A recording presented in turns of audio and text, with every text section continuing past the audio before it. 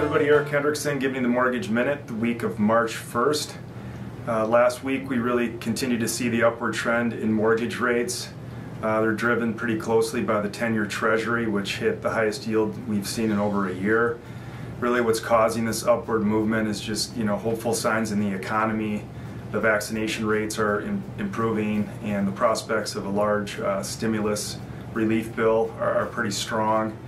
All of those items, kind of add up to greater inflation, which is again the enemy of bonds, and definitely pushing up yields. So, towards the end of the week, we did kind of hit a plateau. We have seen mortgage rates, rise roughly 50 basis points, 0.5%.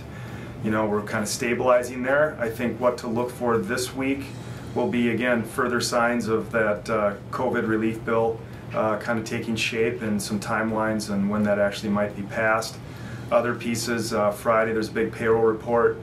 If jobs continue to increase at or above expectations, again, that'll put greater warning signs of inflation out there, and that'll pressure rates up. So we've kind of popped up for the time being and stabilized a little bit.